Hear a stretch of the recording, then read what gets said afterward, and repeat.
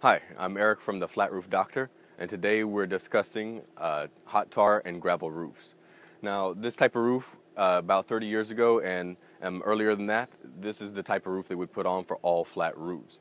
What they did is they used hot tar and they put gravel on top, and you can see where it starts to age, like right about here, and you can see like 25 years to 30 years is about the lifetime expectancy of this type of roof, and this is when it starts to age here and starts to dry out and crack.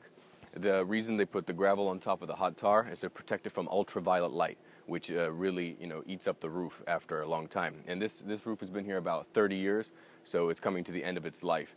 And this roof right here and this one over here is still hot tar and gravel because they've held up. But as you can see down here in the middle section, they've had to replace this because the lower sections have gone bad already, and these are about to go bad also, as we can see with the bare patches here and the cracks happening, and just soft spots starting to appear everywhere.